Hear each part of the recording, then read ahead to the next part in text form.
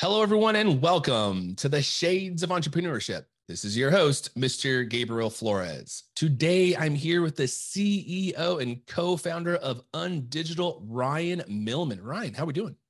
I'm doing fantastic. Thanks for having me. Yeah, thank you for calling in. Ryan is actually calling it in from Maryland. So just a quick throw away from Portland. When I mean quick, I mean across the entire country. But I've been out to the DC area, folks. If you have not been out to the DMV, please check it, or the DMV, please check it out. It is a gorgeous place. But enough about Maryland and the East Coast. Ryan, give us a little background. Who is Ryan Millman? Yeah. Well, my story kind of starts, as sort of a young kid. I was always into athletics, was not into school. And so along the way, I think my parents were quite concerned about me. Didn't do very good in my schoolwork. I got into college, went out to school in Arizona, beautiful college. I was the kid in the back of class, not paying attention to what the teachers were saying, but instead dreaming up ideas and sort of sketching out business models of potential companies I could come up with to sort of go out on my own and become an entrepreneur. The fabric of I'd say my career has always been around.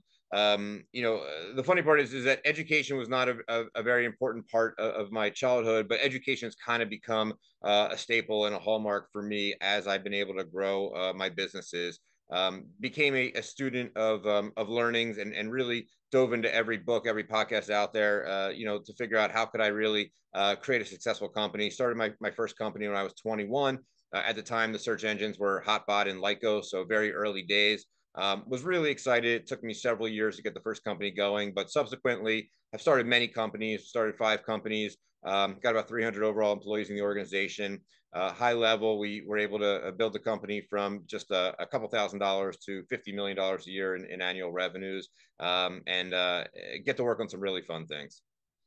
Man, that is it. That is pretty phenomenal. I think that's probably most entrepreneurs' dream is to be able to scale their business to a $50 million in recurring revenue. I know that would definitely be one of my aspirations, certainly. Now let's talk a little bit about Undigital. It's actually really cool because essentially you're kind of helping support small businesses think about branding. So tell us a little bit about what Undigital is. Yeah, and digital is really exciting. We own several e-commerce companies, and I've got about 100,000 square feet of fulfillment space where we ship out all these orders. And e-commerce is just this massive industry. There's 40 billion packages a year that are getting shipped out worldwide. And the marketer in me, we know what marketing best practices look like. In marketing, it's all about relevancy. The relevancy of the message, getting the right message to the right customer wherever they are. If you think about the package going out to a customer, that is a touch point. It's a very important touch point in e-commerce. But the touch point has not had marketing best practices, right? At best, e-commerce brands, maybe they could pre-print a whole bunch of things and drop the same leaflet or insert or collateral into the package. So everyone gets something that's really not relevant, has little benefit. The light bulb moment was for me being in our own fulfillment centers and just seeing all those packages and saying, wow, like we can do better. Like there's a better way. How do we get a personalized, communication, personalized collateral inside each and every package? And I just got obsessed with this idea. And I remember just in the last 10 or 15 years, I'd always have an idea around marketing technology. And I said, gosh, wouldn't this be great? And I just never got to it. And somebody else eventually would come out with it, which was fantastic. This idea I couldn't kick. It wasn't available. I couldn't find it. I said, we're going to build this. And I hired all the best engineers I could find, invested a lot of money to do this really for our own brands. But essentially what we invented is what we call in-package personalization. It's an automated way to go ahead and drop in at our fulfillment center very curated, very personalized collateral into each and every user's package. Our platform, where all of our ads and all of our campaigns get created, is very much like Facebook ads for packages. So we have all this logic that lives on our front end software. We're running all these different campaigns. We have a full analytics suite, so we can track the conversion rate of every campaign. And so we get the A/B test, and we get to conversion rate optimize this channel to drive success. I'll give you a couple examples just for your listeners to better understand what kinds of things can be done. targeting your first time, customers, right? They're very different than your repeat or your most loyal customers. We'll do things like, testing version A, version B, our best welcome message. This could be in what looks like a handwritten note. It could be a graphical marketing piece. If somebody orders from us and they're not in our loyalty program, we might want to say, hey, Gabriel, you're not signed on for our loyalty program. These are all the benefits. Maybe you are in the loyalty program, and we'll let you know, hey, you've got 522 points. You're $20 away from our platinum status. We can give specific product information. So, hey, thanks for ordering the moisturizing cream. Here's how you apply it. Because you have dry skin, these are the other products we know you're going to love. There's really no limit. It's taking that customer data, looking at that customer, and serving up very helpful, it could be informational, but certainly content that helps drive that next action. Man, I love this, because one of the things we kind of talked about pretty consistently on the show is the marketing funnel, right? And the importance of that. And essentially, folks, what this is, and I really love this concept, because you're doing some marketing segmentations for your customers. Hey, who's currently on the loyalty program versus not? And you're saving this in a CRM, and then utilizing that data, right, to then curate a package for them. And I think a lot of entrepreneurs are under the impression that, customized packaging is actually really expensive and very difficult to do. Is that true or not? Well, when we first started looking at it, we actually started looking at the actual packaging itself, right? You think about the box, the corrugate, and printing, and that is kind of expensive. And we said, well, how can we do this in a way that is both economical and truly one-to-one marketing?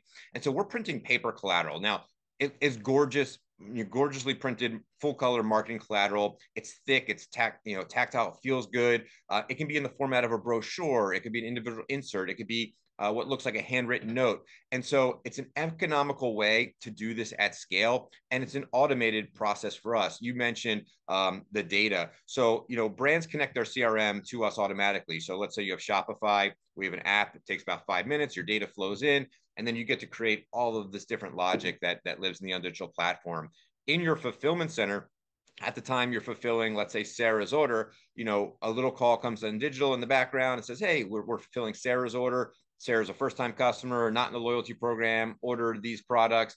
We take all this data about Sarah. There could be 50 other data points, and we're instantly serving at that moment the right collateral for Sarah. And it just pops out for the operator, gets included in the box, and then we're tracking Sarah's future behaviors, right?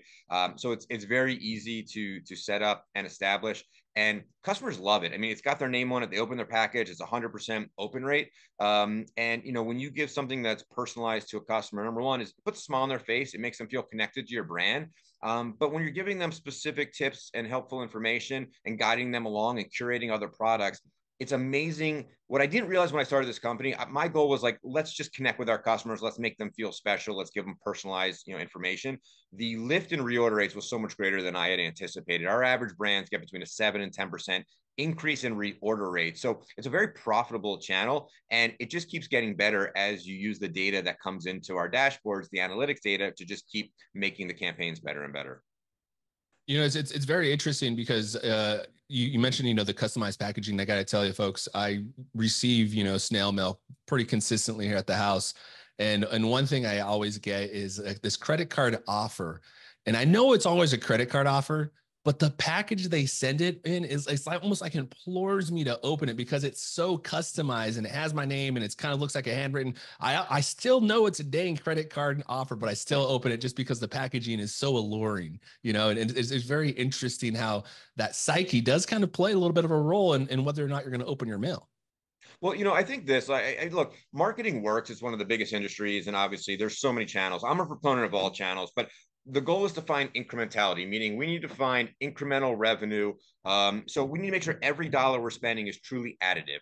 And that's one of the great things that I love about our channel is in the past, we really didn't have tracking tools to look at things like pre-printing flyers and putting them into packages. With Undigital, not only are we fully personalized, but we are measuring everything. And what we love to do is we love to run holdout groups in the early days. So let's look at sending a portion of your customers with fully personalized messaging inside, and then we will hold out a group. And so we can actually deliver back to the brands and the C-suite of the brands. Hey, look at the step change. Look at the lift of people, the spend that we're getting, the increase in reorder rates, the increase in LTV. It's significant. And what's also really interesting to me is, so many brands have gotten really mature in some of these other channels. So if you've been at Facebook for a while, or Google search, or Google shopping, you're trying to sort of like squeeze out little incremental wins. Packaging is blue ocean. Like, you plug in a personalization system by InDigital, and like you're going from 0 to 100, because most brands, we're the inventor. So most brands, are still not, using personalization in the package. There's just so many brands out there. So it's just a great opportunity to turn on something really new and to drive a pretty big outcome from it. Yeah, and one of the things you mentioned too is you like to leverage all of the different platforms. And one of the things you're also talking about is essentially acquiring all of this data, right? Now, with that said, what are some different avenues entrepreneurs can look at to capture this customer information outside of a newsletter and blog? Yeah. Well, a lot of the information, so because we're e-commerce based, a lot of the information is flowing in from the order itself. So your customer places an order, we know what they ordered, we know what their AOV is. Some of our customers might tag them with certain personas. Obviously, we have first name to personalize with first name. You're capturing loyalty information. If you have a loyalty program, are they signed in for your SMS program or not? Did they have an interaction with customer service? We do a lot of things that are, it doesn't always have to be a direct responsey, very marketing heavy piece. In fact, the best marketing is really just authentic marketing. It's feeling like you're talking to a person, not a brand. So what a lot of our customers do is they'll do things like, if you had an interaction with customer service will actually type in a note into the CRM. It'll flow into the digital platform, and you'll actually get a note. Let's say you had an issue with your order and it was a late ship, but you had to talk to a customer service agent. We'll actually put out what looks like a handwritten note. It's pretty much indistinguishable. It's printed, but the note might be from that agent saying, "Hey, Julie, I'm so sorry for the delay. I'm glad we were able to get this resolved. It was great speaking with you." From the agent, right? So it's just an authentic way to, wow, this brand really cares. It's a meaningful moment. Putting a smile on a customer's face, even if it's small, that's marketing gold, right? It connects in their brain. You're sort of creating this image, and you're making this connection, and that's powerful.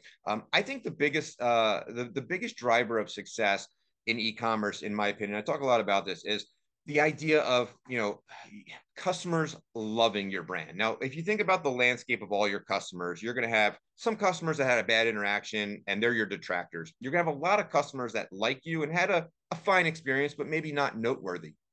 And then you're going to have a small amount of customers that love you. That is the goal. That is worth so much. So the real question is, how do we get more customers from liking us to loving us, right? And what is customer love? Customer love is the combination of great products and great experience, right? Think about any dinner you've gone to. We've had thousands of dinners. Like, the few that you actually remember, it's those two things. It's both a great product, great food, plus an interesting experience, maybe a story, maybe a waiter told you something that stuck with you, right? And so, it's the same in e-commerce. We come in on the experiential side, and it just has such an impact, because all of the e-commerce brands out there, you're competing with so many other customers. Those little things, those little touches are the difference to get those customers to be, patrons of you when they have so many choices. Those little things add up. And I don't think enough brands actually focus on a budget around just this idea of customer love. We all focus on acquisition budget, and, we're focusing on getting customers through the funnel. And great things, and they're important, but gosh, there's nothing more important than figuring out, what do we need to do to get more of these customers that like us to love us. Customer love is what builds market share and maximizes profits for all brands.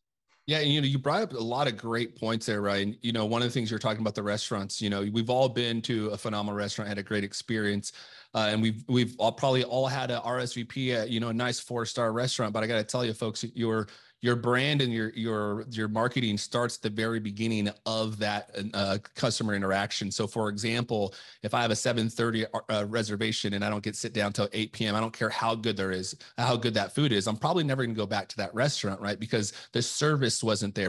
What we consider valuable is our time as well.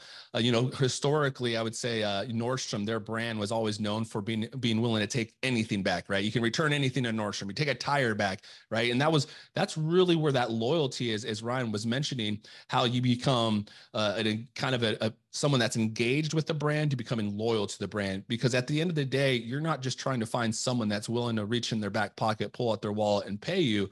You want that, yes, but you also want them to share that product on the line, right? Share it on the social media. Just talk about that product in a way that, hey, this is why it was valuable to me, because that's free marketing, free advertisement, and that's what you create a loyal brand, right? When you have individuals engaging with you on your website, on your social channels, and you're not engaging back, you're losing a loyal consumer because they probably feel you don't care about them.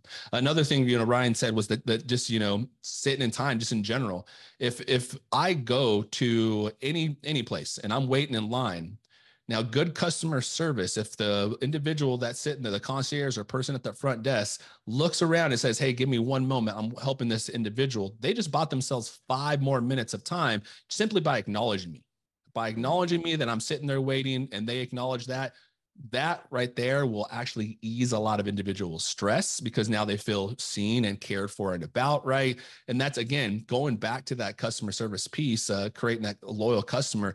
It really does start with the frontline employees, and it's a top-down approach. Your leadership has to really be involved and ingrained into the customer experience, and making sure that that customer experience is flawless, because that is actually the brand. Right? At the end of the day, that's what they're going to remember the brand as. I completely agree. I mean, everything is customer experience. Every interaction, every touch point, your website, how you answer the phone, what's the inflection in the operator's voice, right? You can say the same thing in different ways. You can greet them in different, you can say the same words, but, does it sound, cheery or optimistic or positive or monotone? So, everything is marketing, right? Everything's an opportunity, and us as entrepreneurs, the goal is continuous improvement, right? Like it's hard starting a company, it's hard having all these touch points. Take what's your baseline today, and obviously, we have to continue to go there. We have to continue to go to the North Star, which is improvement, to betterment. And if you don't know what that is, it looks like, find the people that are doing it the best, and there's no shame in figuring out what they've done, right? There's so many people that have written the rules of the road for us, and that's what I did in the early days. I started in some of the industries I started, I didn't really have the knowledge, and I said, hey, who's doing it the best? Let me learn from them, let me see what that looks like, and eventually, you can start innovating and coming up with new things. You don't have to invent everything, right? A lot of stuff is out there, there's a lot of knowledge. We have more knowledge available to us than we ever have, but the goal is to continuously improve.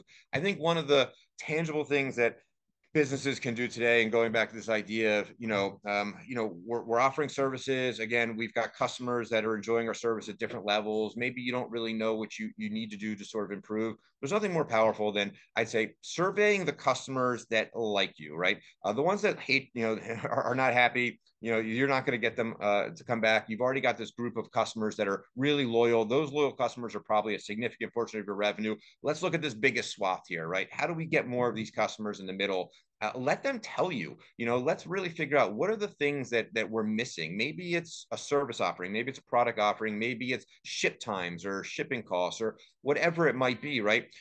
That is really valuable feedback, because that helps inform sort of what your roadmap can be. If you ask the right phrasing questions to that group of people, they tell you that, yeah, they like you, they give you an okay score. Hey, what are the things that we can do that would make you love us, or get us to a 9, or get us to a 10? And as you start to combine those survey scores and really see what those items are, it's great discovery for your team to start to take some of those items, get them on the roadmap, get them in place, and start to win over more customers in a very healthy way. Yeah, engaging your employees early during that conversation also is a very smart idea. My former director used to have a saying: if you're not getting comparatively better, you're getting competitively worse. So always look to see what's changing in the market. Now, Ryan, you mentioned it. Starting a business is difficult, but you also mentioned you started on digital because you had created so many other businesses. So let's take a step back. What was your first entrepreneurial endeavor, and why did you decide to get into entrepreneurship? Yeah, I was just obsessed with the idea. I didn't want to work for anybody else. I just didn't see myself doing that. And I was a kid growing up selling baseball cards at shows. I always sort of just kind of had that bug. My first business was, I started in 1999. And at the time, the first digital camera just came out. It was a Casio 3 megapixel camera. I remember buying it and going to a restaurant, and everybody in the restaurant was like, what is that? People were staring as I was taking pictures and looking on the back of the screen. Seems silly today, but it was so novel. And I got the idea take pictures at college events and get them on the internet. Nobody had their picture on the internet in 99, right? Again, Hotbot and Lycos were the search engines. There was some text on the internet. It was very new.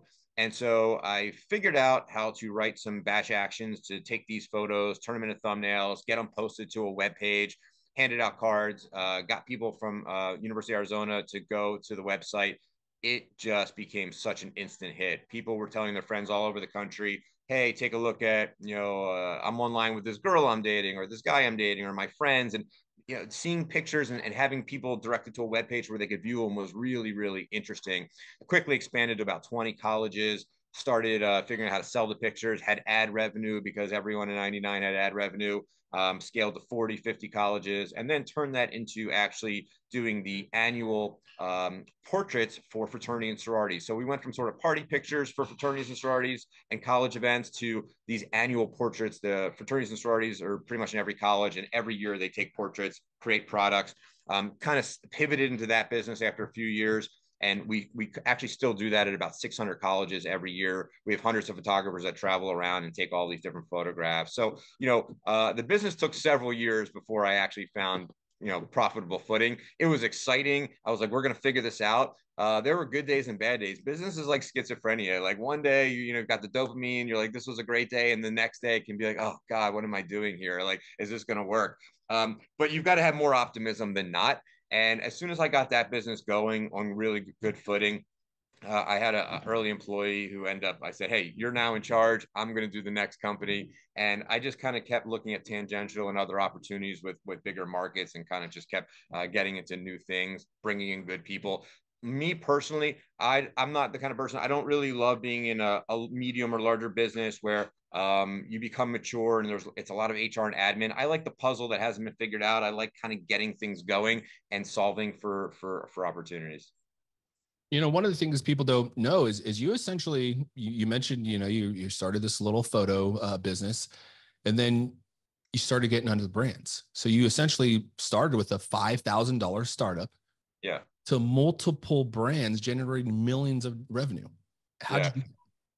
Well, the way that I did it was really being in the weeds of every dollar spent. I mean, I didn't have access to capital. I never even thought about raising capital. I didn't even think I was fundable. It was never something I thought about. And frankly, I never really wanted to be responsible for anybody else. I didn't care how hard I would work. And fortunately, being sort of at college age, didn't have a family. And so I loved every day because I learned so much, how to make a website, the legal, the accounting, all this sort of stuff.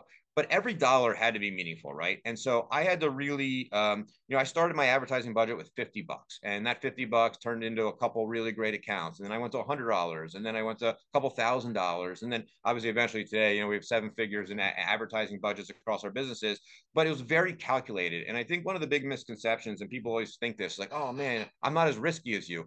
I'm like the least risky person. If I put $100 in a slot machine and lose it, like I'm pissed, and I don't like to gamble. And so really, it's really understanding what's happening at the root level. And so I think when you think about your company and what your core competencies are, I think almost all businesses, especially in e-commerce, like you have to be good at marketing. So marketing is something I had to learn. I never outsourced it and say, hey, here's some money, go figure this out. And I'm going to hope that you know what you're doing.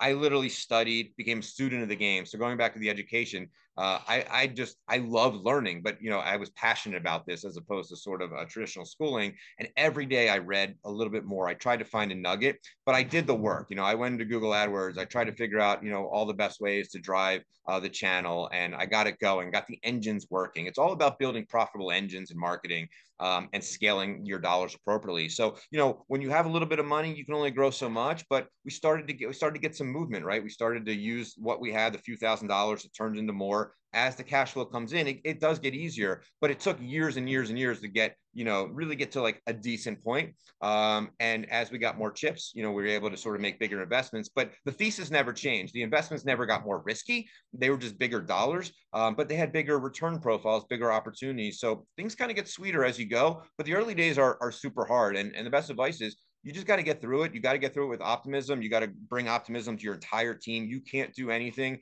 with pessimism. And you got to rally your team, say, hey, we're going to go there. We're going to figure this out. We're going to give it all we have. But you've got to do it in a pragmatic way. Yeah, and I really love what you said in regards to, going out and just reading and listening to a bunch of podcasts. Because, folks, there's a lot of free education out there from a business acumen perspective that is available to you at the tip of your fingers. In fact, no other time than right now have we had probably more information in our front pocket, right, in our phone than ever any other time before. As Ryan was saying, he used to take actual photos and then go and upload them, make them with thumbnails. And now, you take a photo on your phone and it's automatically on your computer, right? So take the advantage of the education that we have available. And Ryan, one of the things you also mentioned was funding. What key lessons did you learn from funding and growing your privately owned businesses? Well, I think the main thing for me was it was just diligence. I mean, again, it was all privately funded. It was very, there wasn't a lot of funding there. But I'd say this, I had to hire people when I couldn't even pay myself, and it was early days, and these are the sacrifices you make, and it's just kind of par for the course. And so, as the entrepreneur, I mean, the tough times are on you, and certainly if you can make it to the other side, the sweeter times become your victories for sure. And so I'd say that's what the entrepreneurship journey is about. It's obviously about getting to the other side and building value.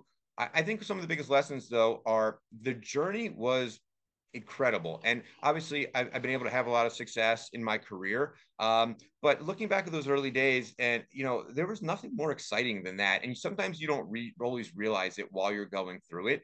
You start to gain an unfair knowledge advantage. That is the biggest. That is, you can bank that on your balance sheet, your life personal balance sheet, forever. And I think whether you make it to the other side in venture number one or you don't, that journey is so valuable to you and your long-term ability to drive success.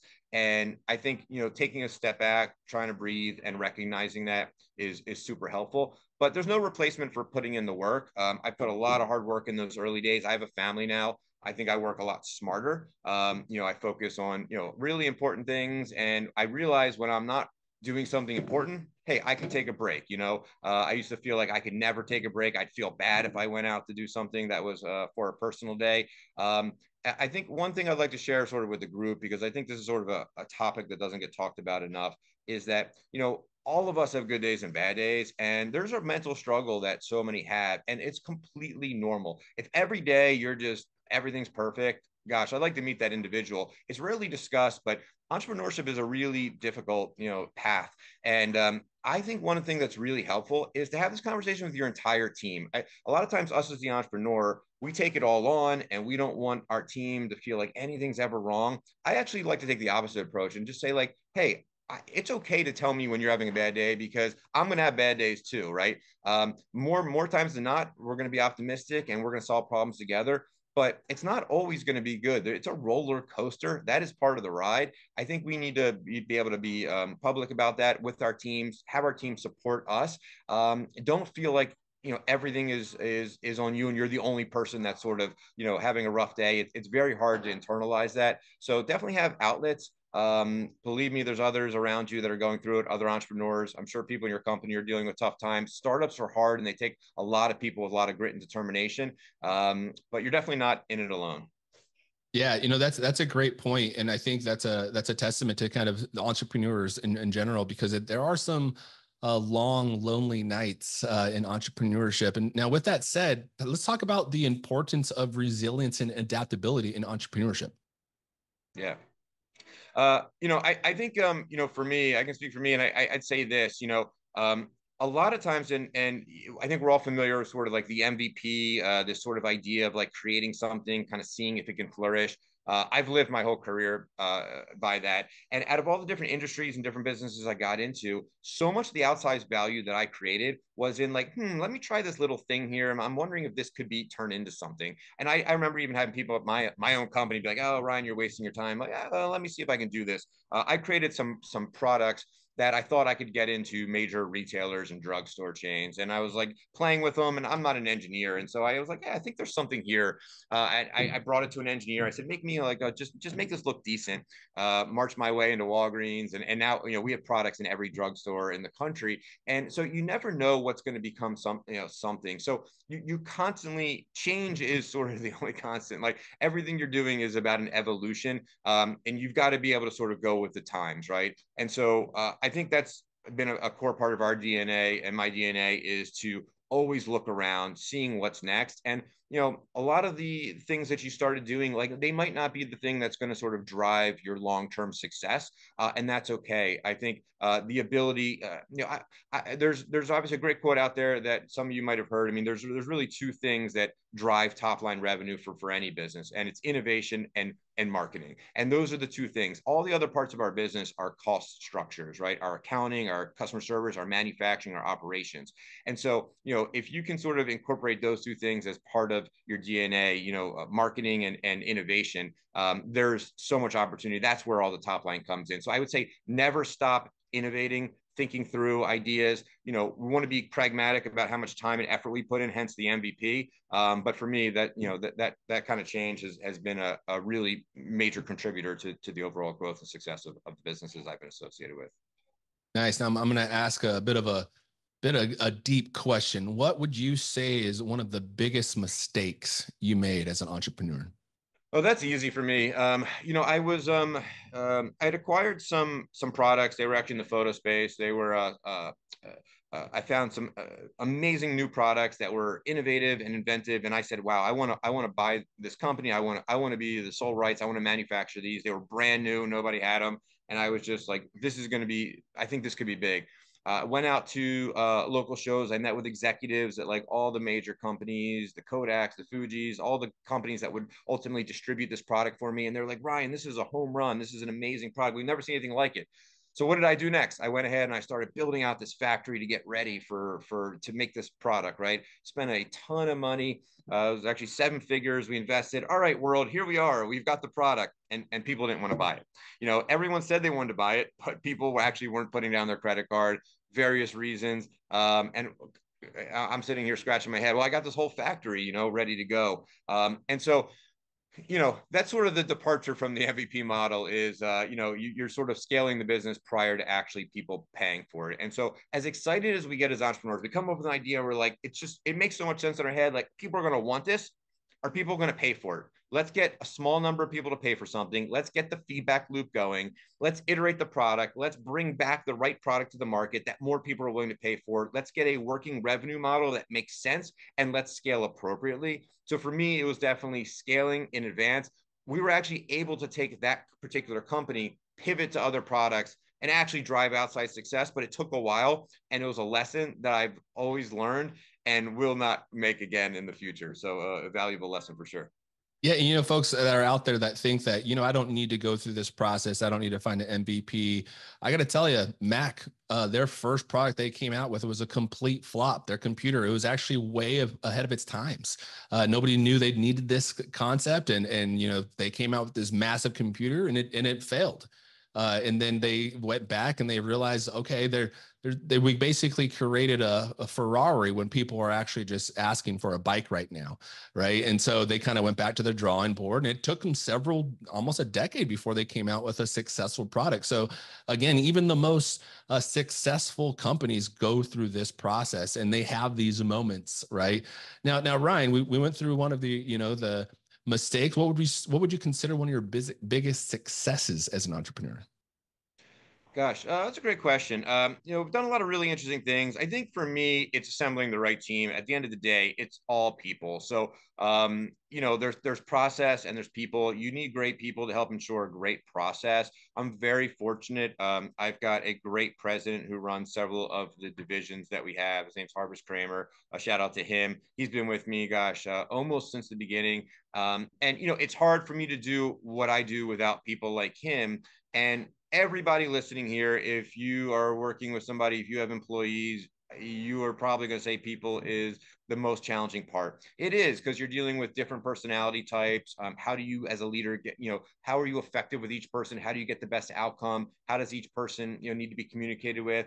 And it's not perfect. It's a fluid situation.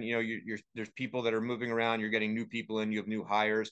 I think we've been really fortunate to have a really core team that's been with us for a long time, that's really believed in the vision, that's really helped make sure that the idea of customer love, like we're not coming to work every day to do something like, okay, like we're going to spend 40, 50, 60 hours a week. Like, let's be great. Let's try and be better than the rest. And let's put our best foot forward.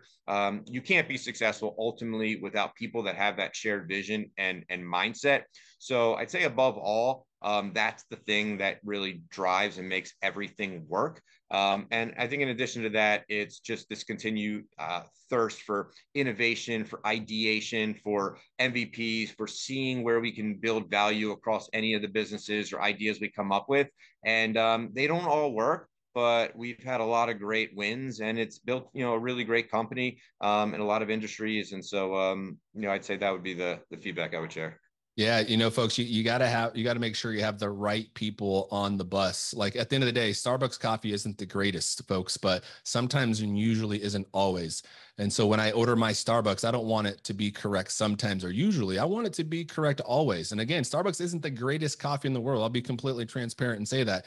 But with that said, I keep going back because of their service. I love being able to order on my app and it's there and it's consistently made correctly, pretty consistently. So I can't complain. But, also again, hiring the right people is so important, as Ryan was saying, because, I think I mentioned this on the previous show. There's three type of people in the workplace, right? There's the engaged employee, there's the RIP employee, and there's the cave employee. So the engaged employee we all love, right? They come to work every day, they're engaged, they go a little bit beyond, they try to do more, right? Those are the people like the Ryan mentioned his president, right? That he currently has. And then you have the RIP employee, the retired in place employee. I don't mind those folks, right? Because I can actually engage an individual who's retired in place to kind of come and do the bare minimum every day, and that's okay. But the ones that are very difficult are the cave employees. They're constantly against virtually everything. They hate the parking, they hate the employees, they hate their staff, they hate that they have to come to work. And the reason those individuals are so difficult is because when you hire a new employee, it's the cave employees that will actually be the ones training them sometimes. And what are they training them on? Right? They're training on how much they hate the job, how much they hate their coworkers and all these other things. So making sure you have the right people on the bus is just as important. And as Ryan said, it kind of comes from the top down. Ryan is engaging his staff and saying, hey, these are the issues we're going through. And this is what I'm personally going through as well. And this is trying to how we're going to continue to scale this business. And it all kind of depends on all of us. We're a team. And I do believe in engaging employees at a very early stage within the marketing process or strategy process. They then buy into that, right? Because they feel the ownership of this process. And now they kind of feel like, well, I need to be successful because I helped plan this marketing. I helped plan this strategy or outreach or sales, right? And so really just engaging them early and often is really going to create a foster to kind of a culture of customer centric approaching to your business, right? And that's really kind of important when you're thinking of building a brand. Yeah, absolutely. One simple test I like to do when I'm interviewing people is this idea of, could you sit next to this person on a cross country flight, right? And not that everyone has to have charisma, but you kind of get a vibe, and somebody might be skilled, but to your point, if they're a cave employee, if they're a detractor, if they see things in a more negative light, that sort of takes all creativity away. And a lot of times, yes, if we're doing a task, we might not need creativity. Maybe we're sitting at a cubicle or an office and we're doing something in front of us, but a lot of things when you're building a company require creative thinking, and it's really hard to think creatively with negative energy, and so I think having positivity, optimism, it's almost a prerequisite for early days growth, because you're sort of building something that's very difficult, and if you don't think you can build it, you're not going to build it. Right? If you can see yourself at the end of that finish line, you're going to get to the finish line. You have to believe it. You've got to dream it. You've got to be excited about it. And you need other people that can be excited too. It doesn't mean that you have to have enthusiasm for things that are unrealistic. It's great to put yourself around other people that have differences of opinion, but sort of a shared value set, right? And shared beliefs, and I think shared, optimism. Yes, I completely agree. Now, Ryan, you got a lot of folks, a lot of entrepreneurs kind of either in the beginning, middle, or ending of their entrepreneurial journey listening, and also folks just interested in entrepreneurship. You've been doing this for some time. You're very successful. What advice would you give an aspiring entrepreneur? Yeah. Well, I talked to a lot of entrepreneurs, and everyone I talk to would like to see their businesses bigger, right? Or more successful. And I don't care what stage you're at. I don't think there's any entrepreneur in the world that wouldn't want to see that. And I think one of the easiest things that entrepreneurs can do today is obviously, we all need to define who we serve, but break it down obviously a little bit further. Who is your ideal customer? We call it an ICP. Who is the core customer that gets the most benefit from what you do? And I guarantee for almost any company, there are a lot more of those customers out there that when we market correctly and when we find those customers, there is so much more opportunity to drive your business. So if your core audience are tailors, and you've got tailors in the Northeast, do you know who all the tailors are across the rest of the country? There are tools today that you can use, whether it's Zoom Info or Apollo, where you can go in and say, hey, I want to find everyone who's a tailor. You can get their emails. You can drop them into drip marketing, automated outbound emails. It's amazing how many people don't have the engines going. Figure out what the universe of your ICPs are, get all of their information, and find ways to message them. It's such an easy way to grow. And I think most people just wait for their phones to ring, or maybe they have a little bit of search engine marketing. You have to be proactive. The world is not going to come to you. You have to bend the world to your own reality, and you've got to go out there and be very proactive. But start with who is your ICP and identify all of them, get their contact information, figure out how to message them, advertise them. It's very easy to grow when you deliver the right message to that ICP. So we want to be narrow. We don't want to be like, oh, everyone's a customer, but let's deliver them the right message wherever they are. But certainly start with discovery. I think that's just an easy way to get your business moving in the right direction. That's very true. In fact, I literally just had a conversation with my colleague just the other day. And one of the things I was encouraging, she's new to the role. One of the things I was encouraging to do, I was like, okay, here's how we break down the state from a market perspective. We have 33 counties, but that's too many counties. So we broke it down to patient service areas.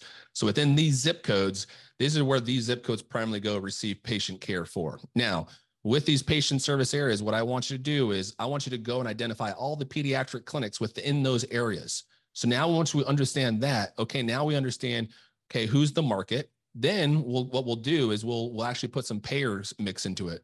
So again, some of our insurance products are actually competitors. So we know they're not going to come to my system. So I exclude them from a market. Now I have the true market size. Okay. Now again, going back to your point, I'm essentially creating my customer profile. Right. So now I know who it is. And then I begin to, okay, what am I trying to grow? Am I trying to grow cardiovascular care, cancer care, melanoma? What is it that I'm trying to grow? And then going back to that customer profile, okay, who fits within this mold? Okay, 50-year-old Caucasian living on the coast. Okay, that's my melanoma patients, right? Some people think in Oregon, it's always, rainy. That's true, but the overcast actually creates a lot more EV rays. So you actually get a lot more melanoma out here in this coastal region. And so again, just understanding your market, understanding what it is that you're trying to accomplish as well within that market is very important. That's the discovery stage. And once you kind of get to that point, then you begin to understand, okay, what do your customers consider valuable? Because again, you can't create value. Your customers already know what's valuable to them. You're just trying to amplify that value in a way that brings them back to becoming a loyal customer. And then once you've identified that, as Ryan mentioned, then now you have a loyal customer. And then continually, repetitively being consistent on what you're doing and your value proposition is important, because again, if you're not consistent, no matter how good your branding or how good anything is, its consistency is the one that truly is going to win over a lot of your customers.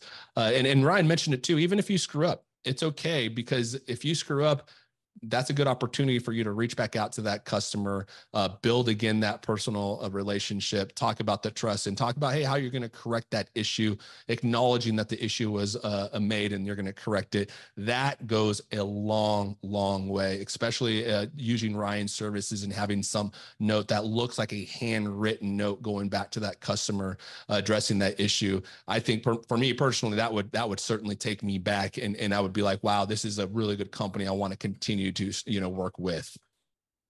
Yeah, couldn't agree more. Sorry, my phone just decided to ring right in the middle of this conversation, folks. So Ryan, is there any last words you have to say? No, I think we hit on a lot of great topics. I think there's a lot of opportunity. We live in an incredible place with so much. The market is so big. And it's great for entrepreneurs. You can go out there and get a piece, right? Figure out what greatness looks like. Do your best to say we're going to be great. Have that positive mindset. Find those customers and get those customers to love you, right? That's really the key to driving long-term success. Yes, yes. And get the customers to love you. And in fact, listeners, if you love the Shades of Entrepreneurship, you can actually visit the shadesofE.com to subscribe to the newsletter, or you can visit us on the social site at the Shades of E on pretty much all the social channels.